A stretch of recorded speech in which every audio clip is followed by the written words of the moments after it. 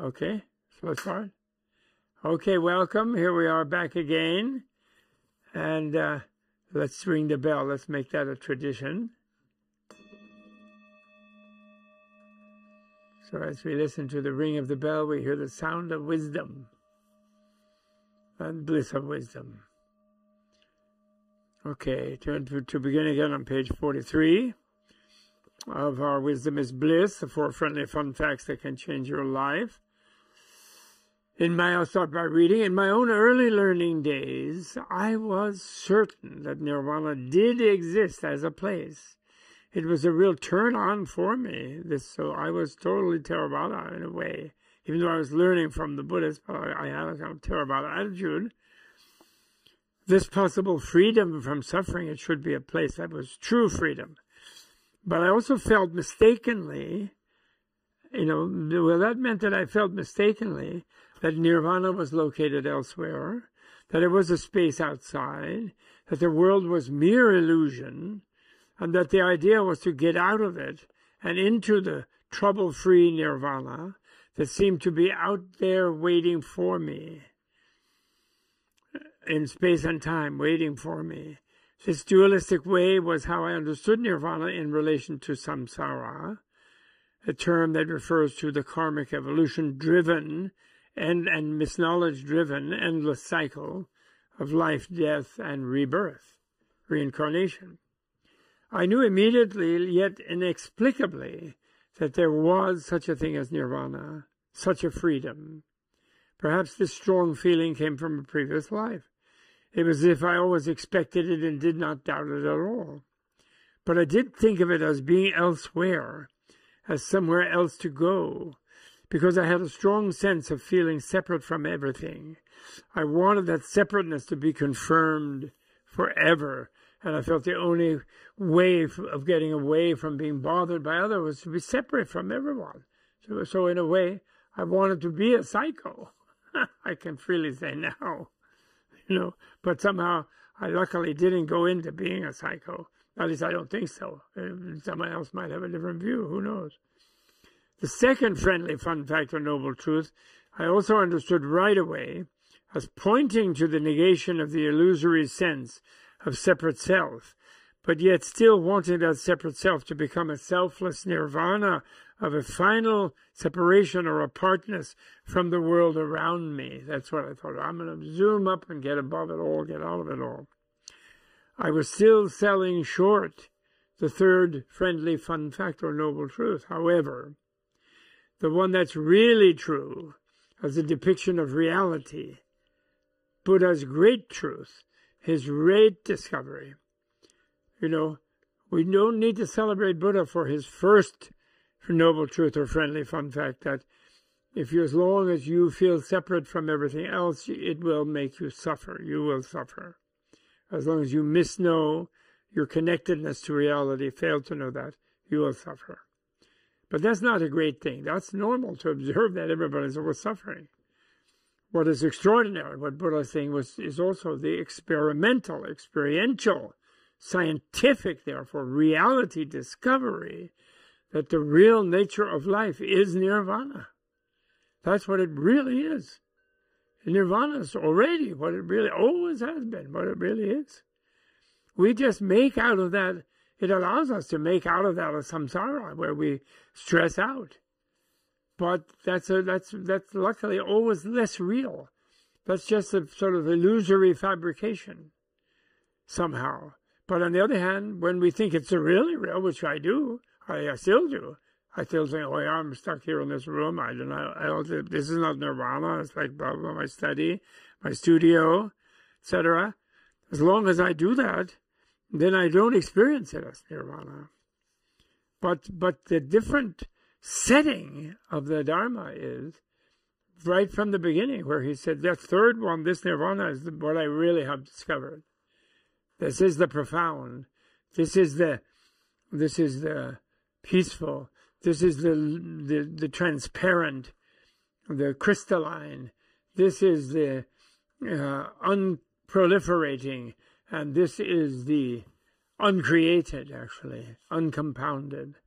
This is nirvana. This is it. It always has been. like an elixir of immortality. This goes beyond death and life. Life as the opposite of death. It goes beyond those. And it is an experience. I know it by being it. But whoever I try to teach it to, they won't get it, because it's inexpressible in any normal way. But, so I'm just going to hang out, he said that. And that was a way of showing that he wasn't going to try to bother people. But he then immediately does actually become a coach for people after being invited to do so.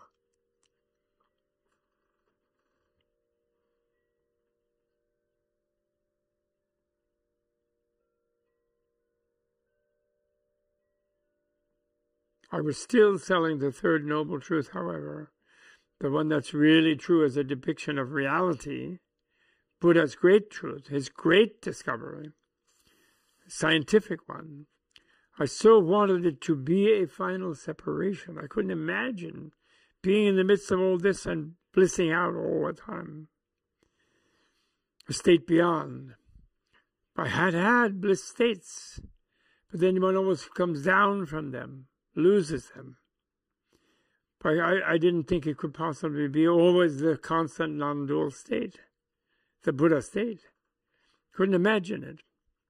By calling it a final non-dual state, I was able to ignore the fact that its imagined apartness was the final hideout of duality, the duality between the relative world and an imagined non-relational reality located outside of it and apart from it, yet accessible to me.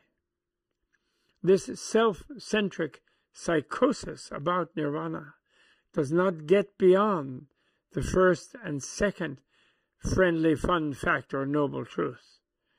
As long as one misknows reality, feels separate from others, and reifies the self as the real thing, thinking that others are very different, then birth, life, death, and the relationships are all unsatisfactory.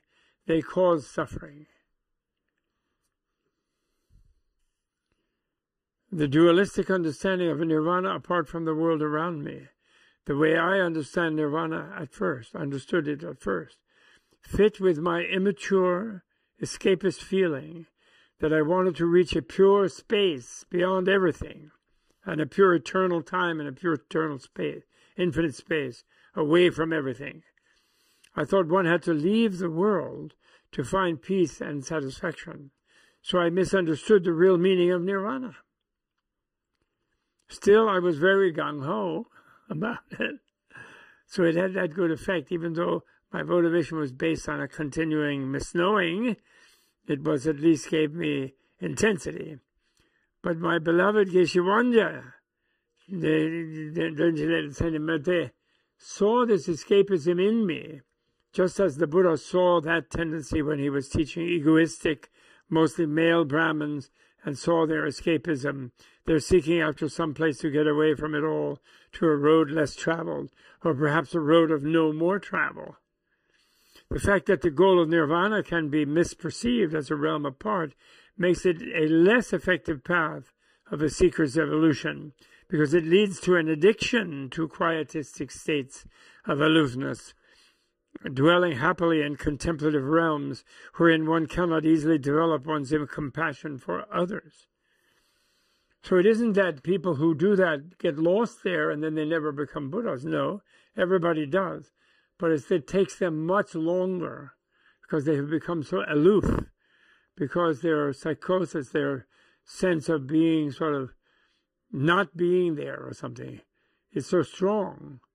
They get trapped in that feeling of freedom.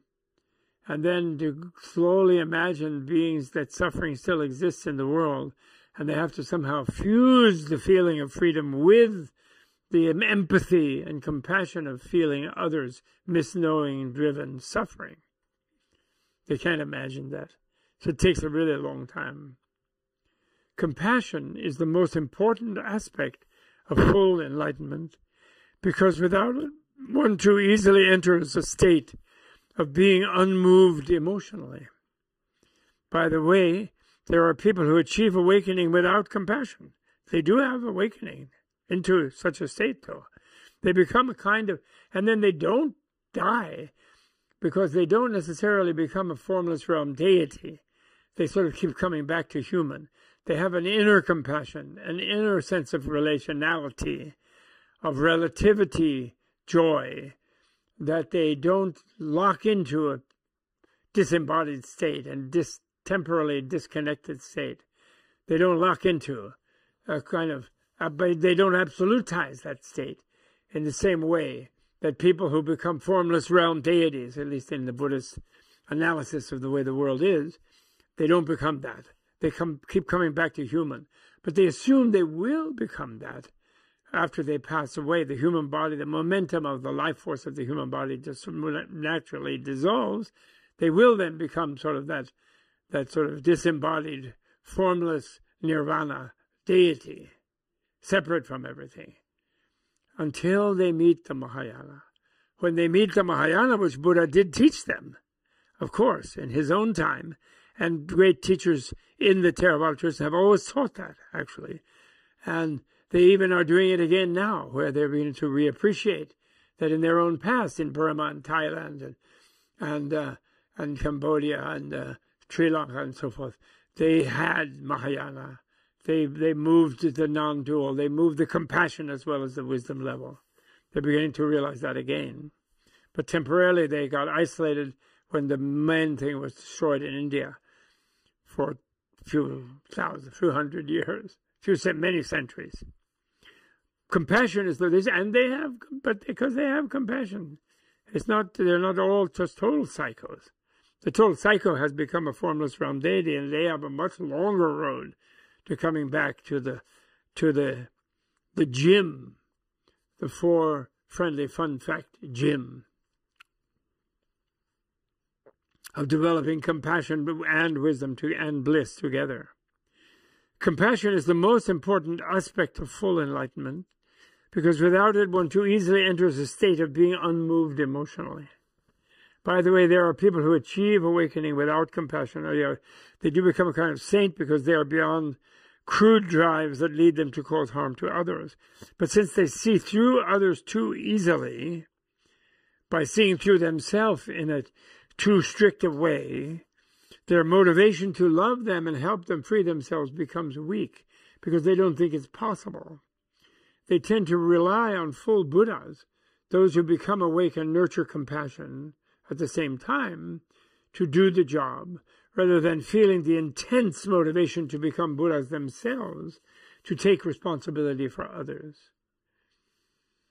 The fourth friendly fun fact or noble truth, the path, seemed sensible to me. It seemed sensible to me. I didn't like that the eighth branch was meditation or samadhi, i.e. one-pointed concentration, and that the first branch was realistic worldview. I didn't really like that. I wanted meditation right away. I wanted to be all 8 lanes right away. I wanted to be at the 8th lane to start with if necessary. I was impatient to get out of the world. I was tired of ideas and I wanted to get away. I had had enough.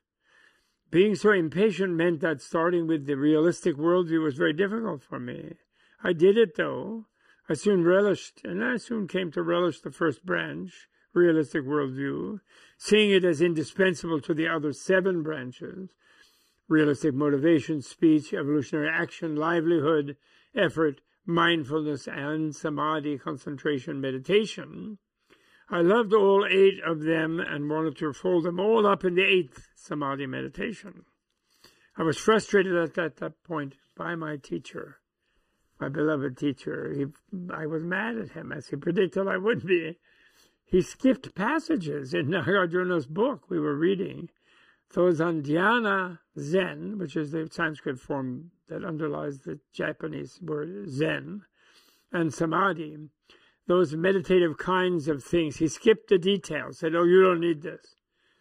I did love that book. And there was a funny thing. When I read it in Tibetan, I felt it viscerally. But in English, after we translated it, I didn't connect to it in quite the same way. Maybe, again, that was some memory impression from a former life. In my first popular book, Inner Revolution, I talked about life, liberty, and the pursuit of real happiness. That's the subtitle. Since I was fitting nirvana in with Thomas Jefferson's life, liberty, and the pursuit of happiness. People focus on the first noble truth or fun fact, the truth of suffering, even Buddhist teachers, since it fits with the miserableness of people. It's amazing how people feel anxious but safe being miserable. After all, what we call happiness is usually illegal. When you feel really happy, you feel frightened, or at least nervous. We are indoctrinated to think this is a dangerous letting down of our boundaries. It's too intense, like an orgasm. It's too high, and it will lead to a downfall that will come afterward. People look at you dubiously if you're too happy.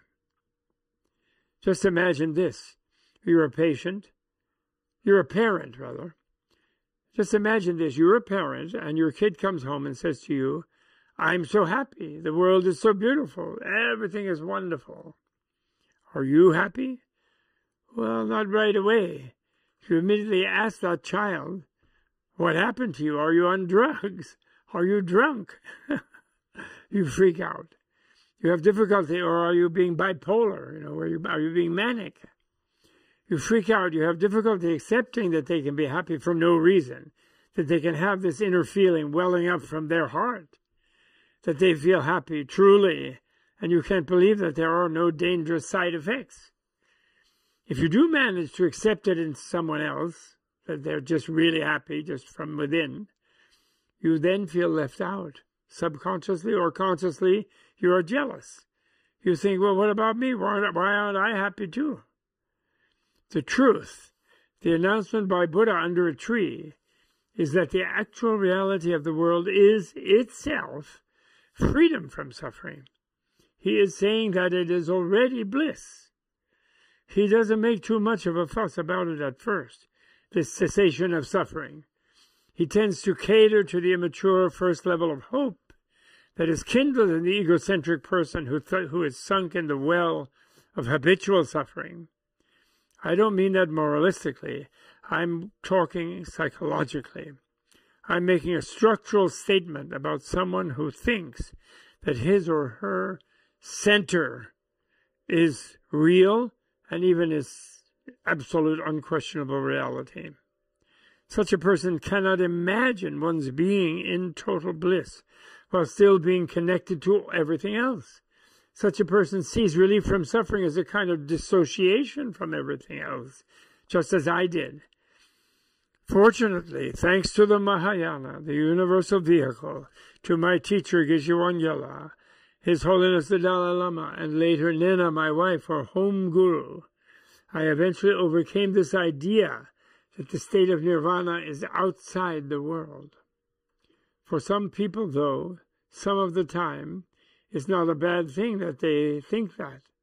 And certainly, even though the Bodhisattva is still in the world for the sake of others, being utterly free of her or his own suffering, it's just like being in another place, a different world entirely.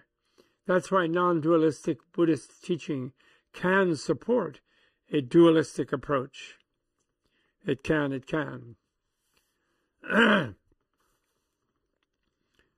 Theravada Buddhism and absolute happiness, although I've already really been talking about it, but a little more nominally, I'll read ahead. Theravada Buddhism, the most basic branch of Buddhism that has been around for thousands of years, which I call individual vehicle. I never call it the standard lesser vehicle, or standard in Tibet, or even in India or China, the lesser vehicle. It is still relevant and highly valuable today because it leads you to seek a state that is different from what you know. It doesn't matter how you imagine it when you seek it at first. You can inaccurately imagine nirvana as a separation from the world. It still motivates you to find absolute happiness, there is such a thing. Absolute happiness and absolute suffering may seem like different things, but they are connected. Inasmuch as the motivation to be free from absolute suffering is what leads you to find absolute happiness. Then you have your absolute happiness is relative suffering in others. This is why dualistic Buddhism, that becomes, in other words, your wisdom of that becomes your compassion and love. You know, they have a wonderful expression, one of my favorites, in all of the Sanskrit literature, is Nagarjuna's expression, which is also in the Transcendent Wisdom Sutras, which is emptiness, shunyata karuna garbham. Emptiness, the womb of compassion. Freedom, the womb of compassion. This is where freedom, instead of become some sort of space-time, you know, infinity, eternity trap, it becomes a sensitive membrane, nurturing membrane that enfolds absolutely everything. That's what it becomes. Medicine for all suffering. Really wonderful. Shunyata karuna garbham. Another translation for emptiness could be zero-ness. And remember, zero-ness is the digital system. When you have zero-ness, it means that there's always a place to put any one thing. It is not a separation, that everything ultimately is enumerated, you know. Wonderful. This is why dualistic Buddhism is the base or foundation of non-dualistic Buddhism. The ordinary person cannot imagine a state of complete freedom in bliss while remaining aware of interrelationships and being connected to everyone who is not in bliss. Such a non-dual reality is rarely possible for a beginner. For example, when I heard the thing other than as a worldview, so a rational way of being, that everything is interconnected, that there's no absolute outside of the relative, because if it was outside, it's relative. The only possible absolute is the nature of the relative, in other words. It is the whole of the relative. That's the only possible absolute. That's the absolute of freedom, of emptiness. And it is empty of itself, too. It's such a subtle absolute. It's absolute. It's empty of being absolute. So therefore, in a sense, it's only relative absolute. But apparently it's pretty groovy. Such a non-dual reality is rarely possible for a beginner. For example, when I heard the third noble truth or friendly fun fact, that this presence of reality I first assumed was outside of the relational web was actually within and all around me, my hair just stood on end. As a samsara versus nirvana dualist, I still wanted to be free of myself, only happy if elsewhere. The fundamental predicament of self and other is that when self and other are seen as intrinsically really different, the encounters between them are married to so much painful contact with so many sharp edges, and they are highly problematic. According to Buddhism, during countless lifetimes, we have been killed, eaten, robbed, and tortured by other beings, and we have reacted to others by developing internal sicknesses. Understandably, this leads to a deep instinctual fear of encounter with an, quote, other, unquote.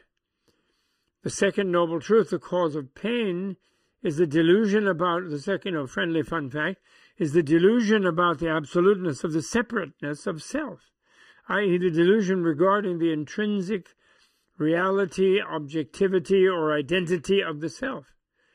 This becomes a self-fulfilling prophecy when one is under this delusion. Contact with others does tend to become a bit stressful. If we can make our own body into something separate in our minds, then everything else is suffering. So, at the beginning of my practice, I was trying to get away from the whole thing. What I didn't know then, and had never heard of, was that the negative result of that kind of mistaken view is found in the teachings as attaining the cessation of sensation and conception at the wrong time. I had never heard of this at that time and didn't know what it was about. But from my present vantage, I can now understand the great kindness of Geshe-la, my teacher, and his incredible skill, because I think I had a kind of dualistic experience of the nirvana threshold states, which are called the four formless or immaterial trances. Some translators use the word absorptions, which makes me think of bounty paper towels. ads, unfortunately. So trances I prefer. I think is a much better single-syllable word, trance. The trance of infinite space, the trance of infinite consciousness, the trance of seeming nothingness, and the trance of beyond consciousness and unconsciousness, instead of absorptions. Anyway, I was so into the development toward this realistic motivation, full liberation, I felt I just had to become a bhikshu, a Buddhist mendicant monk. I wanted to have no other concern in life, in principle, than learning, meditating, and realizing the nature of reality, which is the complete liberation from suffering. When you become really real, then you're totally liberated from suffering. When you become nirvana, you are the third noble truth. Suffering stops before it starts in you. And this makes you a super healer and teacher of others, as a Buddha, when you blossom into a Buddha and through that. One of the problems was that, again, my teacher Geshe-la refused to make me a monk. He said it was fine to me to live like one, as I was doing, and focus as much as I could afford it on the positive development purpose, that as a life purpose. But in the long run, in my lifetime, in this culture, it would not be my lot to remain a monk. You have to stay for life in the Tibetan tradition, or it is a shameful embarrassment. In other words, you don't just be a monk for a year or a day or whatever. You know, that which you can in the Thai tradition. They have modified the monastic rules so you can temporarily do that as a young person, which is actually not a bad idea. But in Tibet, you can't. It's supposed to be lifetime. In ancient India, it was lifetime. You can't be a monk for a while and then quit. He acknowledged that in his saying I shouldn't do it and refusing to ordain me, he acknowledged that I was sincere and had no such intention of quitting and truly wanted to be a permanent monk. He just knew from his experience, his knowledge of my past lives' momentum perhaps, that I would, and certainly his knowledge of this culture, this anti-monastic culture, Protestantic culture, his knowledge of, that I would not be able to remain a monk in my particular Bob Thurman lifetime. I had a different destiny. Regardless, I disobeyed him as my teacher, even though that's why he refused to be my teacher, you see. He just was my friend. He would always say, I'm not your guru, like the spiritual teacher, formal role, because I would disobey, I would be angry with him, and so on. And so I disobeyed him, and I bugged him about being a monk. I wanted more meditation and a more formal way to be a monk. He admired my resolve, but insisted I be more practical and listen to his advice. I could not do that. I was too stubbornly insistent on my view and plan. Though I kept learning a lot, we were at this impasse. Later I found out that there are some circumstances wherein one has to stay a layperson and develop the other engaging, self-giving virtues as well as the self-improvement ones. The very key is to create a new form of super-education, to create a big change in our society and radiate it out from America throughout the world. Not through military regime change and so forth, but through art, the art of happiness, the art of joy, the art of mindfulness, yoga, and meditation. In this magnificent enterprise, India, its civilization and complete culture as restored by the Tibetans, bringing back India's own long-lost Buddhism, is our key ally, along with all the indigenous earth-centric cultures on the planet. So Buddhism without Buddhism is another heading now. So that's really fun. And, in other words, apparently I had been a monk in many previous lifetimes, which Geshe-la knew, although he didn't tell me. I didn't know either, viscerally, I imagine, maybe, but I didn't know. Because, it was amazing. I never mentioned in the book here, but I learned to be fluent in Tibetan in about 10 weeks. I was speaking fluently without an accent. And everybody was freaked out. And then I was annoying some other younger Tibetans, lamas and another geisha, who were younger, and I started debating them all the time. And I was supposed to be their English teacher in my arrangement with my spiritual friend, non-guru spiritual friend, Geshe. I was supposed to be teaching English, and I did, but then in off time I would annoy them by debating them and so on, because I was sort of immediately omniscient, like a very arrogant 23-year-old, and so too arrogant. And even Geshe, I didn't tell so these many stories because you can't, but Geshe refused to teach me debate strategy the way Tibetans do it, where they do their fierce debating, because debate, Dharma combat debate is considered really, really important, because debating with another person rationally gets you able to critique yourself and debate yourself, and you learn where you make mistakes, and then you don't just sort of assume whatever you think is right. You learn to critique and look into what you think and challenge it and change it. And first you have to debate and lose for a while with other people, and sometimes win, sometimes lose. And so it's really, really important in the Indian and Tibetan curriculum of the great enlightening monastic universities. But he refused to teach me that. And I said, well, why won't you teach me that? Come on, I want to debate everybody. And he said, you don't need to know that. You have a natural skill at debating. But if you know that, you are, the strategies that are developed over centuries in the Tibetan monasteries, you will make too many people too unhappy in the future.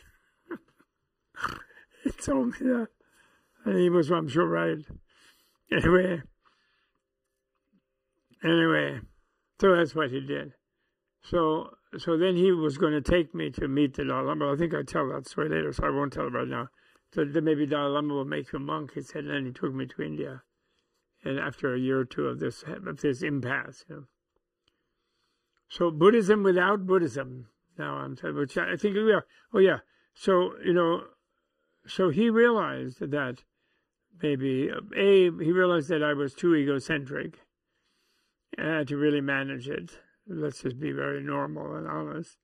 And B, maybe he realized that from my former lives I had chosen to be reborn in this sort of backward country with all its armaments and all its militarism and all its egocentric stuff. I'd be out for number one and greed and living on the genocide of the native people and the enslavement of the blacks and so on, the racism and so on, and the cheap labor of immigrants since then. And that my task was to try to fit the education, the super education of the 8-lane highway, the Noble Eightfold Path to love and wisdom within this more aggressive culture. And to do that, I needed to be a lay person, and I need to be sort of more, understanding the culture, not just isolate from the culture.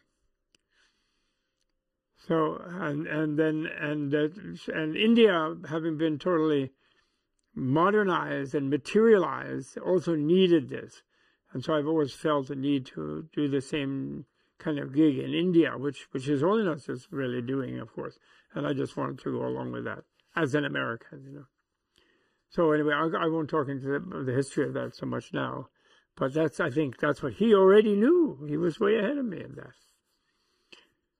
So Buddhism without Buddhism is the next heading in this chapter.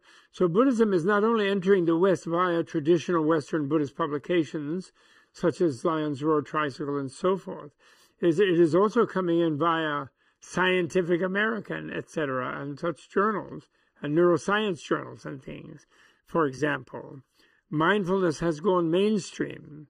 I gave a series of lectures in California in the 1990s entitled Buddhism Without Buddhism, in which I said that Buddhism would be countercultural at first viewed as an artifact of Buddhist countries, that it naturally started that way, but that it would go mainstream when people saw the importance of mindfulness, self-cultivation, and self-applied mental hygiene, and put it into their lives without becoming, quote, Buddhist, unquote. Then it would become an innovation in our own culture, and people would use it happily, and it would deliver real benefits. And, I should say His Holiness would say, and they can do that within the cultural context of whatever their birth religion or birth ideology, if they're scientific humanists or secularists. In other words, Buddhism can help with the education and the evolutionary development of the individuals without becoming a challenge, without converting people to some culture that wouldn't fit them from where they were, wouldn't meet where they were at, so to speak. Think, for example, of John Kabat-Zinn's work on, I'm not saying I'm the only one, it's similar. John Kabat-Zinn, the great work on mindfulness-based stress reduction, which is integrated enough to have an acronym, MBSR, and that sort of thing. People are bringing Buddhism into a more mainstream role via education, and even therapy, clinical thing, and they're even getting away from the term meditation, for example, which is perceived as countercultural by some, seeming a bit like a heresy. Instead, they're going with phrases like mental hygiene or concentration or anti-ADHD therapy, etc., and that's how it should be done. You can be a member of another religion and still engage in these practices without weakening your faith, in fact, strengthening it. Although it might change some detail of the theological choices, that might happen. Especially, I think it might weaken the exclusivism, which is the great thing that leads to the danger of interreligious conflict. That I do think. I would be maybe different, maybe I'd be a little more strong on that line than His Holiness wants to be, because he is actually the leader, considered the leader of religion, whereas I'm just a professor, so I can. So,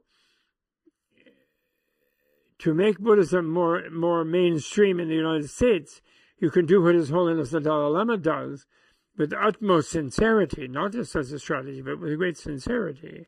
Insist that the main thing is to understand. There is no need to convert. It's preferable to remain with your family religion or non-religion, but you can still listen to lectures on Buddhism and experiment with Buddhist practices, simply as educational experiments for the mind.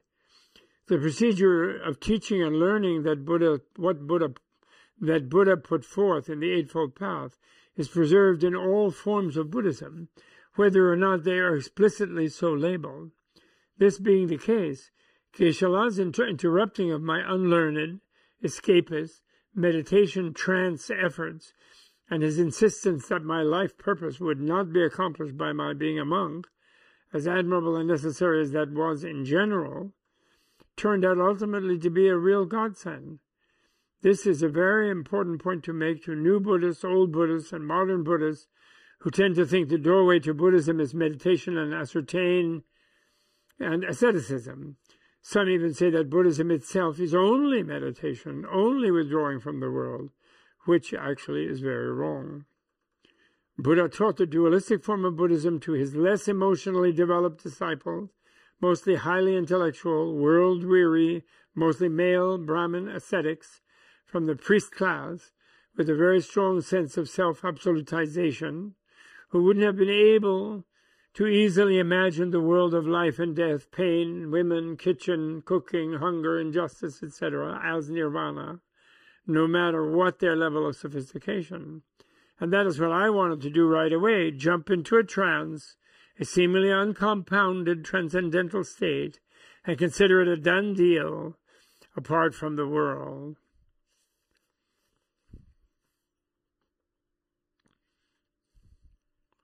Where Buddha left the door open for them and me was that he never clearly described nirvana as such an absolutely abstract state.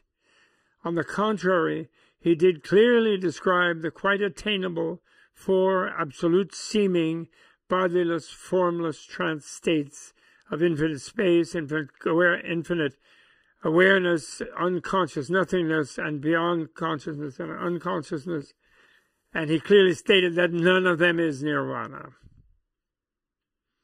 And then, actually, it's just like where, the way he therefore rejected my self-righteous demand, I want to be a monk right away, I want to go into trance and attain nirvana by meditation right away. When I did that in a dualistic way, he was saying to me the same thing. that was said by the goddess to Shariputra in the Vimalakirti Sutra, when she mentioned that Buddha revealed, this is a Buddha verse, this is perfect nirvana already, and then there is, everything is already bliss, everything, there is a self of being aware of that, a Buddha self. There is it's permanently, always has been like that, and it's pure and perfect and beautiful. And when he said, well, what about the Four Noble Truths? It's the first noble truth, that it's suffering only, being here. Well, Buddha taught that. How can you say that he seeks this? And she said, well, he taught that to the overly proud, the overly arrogant. He taught them that, to make them sort of acknowledge the difficulties and the problems of their worldview. But this is now his real revelation, he said, is the third noble. And he said that in terms of the Four Noble Truths, friendly fun facts, by saying the third one is the real one. The first, second, and fourth have an illusory quality. They're not totally non-existent, but they are not, like a pure illusion. They're illusory. They're like an illusion. They're less real than the really real one. So they're unreally real or something like that. So, okay, there we are with the door open and almost at the end. Maybe I'll go over a little. I get to the end of motivation. It's not long.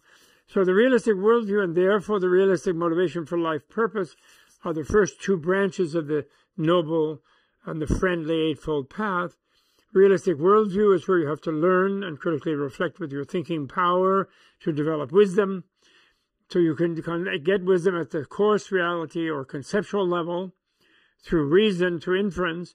And once you develop critical wisdom, even on a discursive level, then your intention or life purpose to travel the path to enlightenment as the meaning of all your lives, the present one and all your future ones, becomes the inevitable, logical step from your realistic worldview. Why waste your precious human lifetime doing anything less than using every conscious moment to evolve toward Buddhahood? If it is one's life purpose as a human evolutionary being to attain the bliss of enlightenment, nothing less than pure bliss, and you feel much better when you adopt this super motive, then you also must develop the altruistic mind of love and compassion for all beings to bring them with you, to share your bliss with them. That spirit, the spirit of universal enlightenment that makes you a bodhisattva, or open, or awake, which is say a open-hearted or awakened-hearted being, is the cause of the firm stability of Buddhahood, the blissful way of remaining in the world for the benefit of others, while always feeling the blissful presence of nirvana permeating the entire situation. Once realistic worldview and realistic motivation for self and other are in place, the ethical branches of the path automatically follow. One lives with realistic speech, action, and livelihood, those three, and then creative effort, fourth. And on that calm and loving basis, the mental branches of realistic mindfulness meditation and realistic concentration meditation become possible and fruitful. So now, if we have come to understand our life purpose as using the amazing human life form we have achieved to evolve toward its summit perfection of perfect wisdom and perfect love and compassion, we embark on the ethical transformation that is required as a foundation. And it is interesting that this begins with realistic speech, which is that through which we interconnect with others already, where we hear that, where they listen to us and we listen to them. And one thing I want to say, that in ancient India and then in Tibet as it developed, everybody wanted to be monk, a mendicant, nun or monk, mendicant, and to have a lifelong scholarship. They already realized, Buckminster Fuller's idea that everyone who had the wish to become super educated should be put on a lifelong MacArthur Fellowship. Don't even need to apply to a foundation or anything. Everyone. And the things that they would produce for the benefit of society would far outweigh the cost of that free food, free lodging, and the various exemptions that you get as a mendicant. But on the other hand, in societies like ours, where we're in this world crisis, we are in a Protestant ethic, have to be productive society, then we can deal with the education in an educational way. This was very worked out well, and I think in my life, to be a professor in a university. And then there are teachers at all levels. Actually, the ones who teach the grade skills are almost more important, but they don't have the right curriculum yet, but they're slowly getting it. So it's a matter of shifting priorities. Even if you have to have a job, even if you do want to raise a family and be a parent, and if you're there for the long term and you have to show some degree of routinized, culturally expected ways of spending your time, you can still remember at all times that your highest priority is to evolve as a being, but which you do through being compassionate and loving and helpful and friendly to others, and learning, and you become a lifelong learner, and you become a lifelong practitioner, and you develop ways of, and you also meditate when you can, but you develop ways of meditating in life, 24/7. And the way you do things becomes a meditation for you. And that's where then ethics gets involved, which we will move on to in the next session. So thank you very much. It's been wonderful to have this session with you. Kewadi Hinyoduda, Chesun Jamian Tubjune, Toati Jamalopadi, Salagover Show. So by the virtue of this, may I quickly become a Manjushri, an enlightened being, to quickly help others become fully enlightened, just equal to me. That is how I dedicate the merit of this session. Okay? Thank you very much.